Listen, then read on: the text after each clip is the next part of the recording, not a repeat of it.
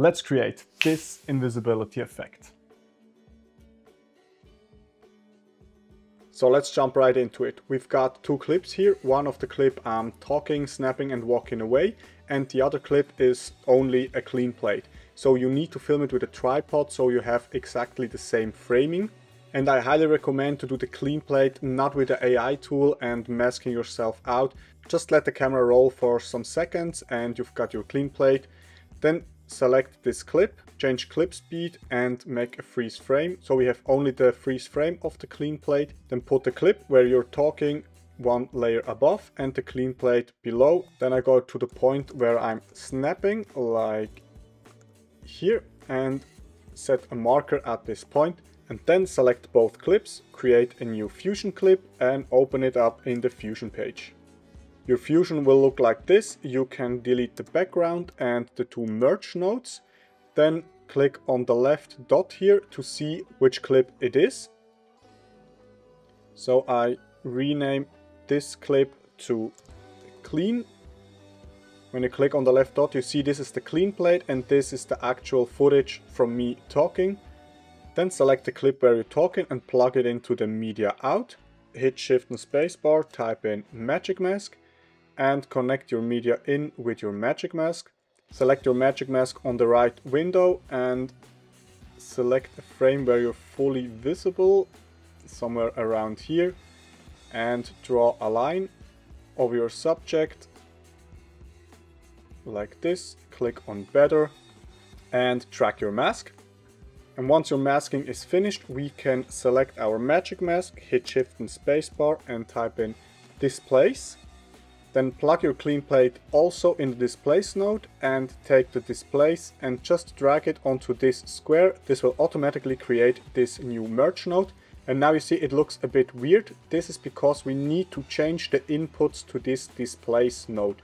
You have the clean plate in the foreground with the green arrow and the Magic Mask in the background with the yellow arrow. We need to change that. So select the Displace node, then hit Ctrl or Command and T to switch the input. So you see we have the Magic Mask now on the green input. This is the foreground and the clean plate on the yellow input, the background. And now you see we have already our invisible effect. But in my opinion, it doesn't look so cool for now. So with the Displace node selected, just zoom a little bit in by holding Ctrl or Command and scroll your mouse wheel so you can zoom a little bit in. And then with the Displace node selected, you can adjust here the light power. Don't overshoot it because it will look really fake. So just put it a little bit up. And the spread gives a little bit of blur to this.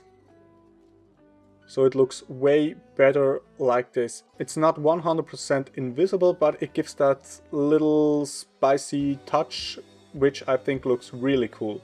So the only thing we need to do is we go to the marker here, and then I want the effect to happen at this point.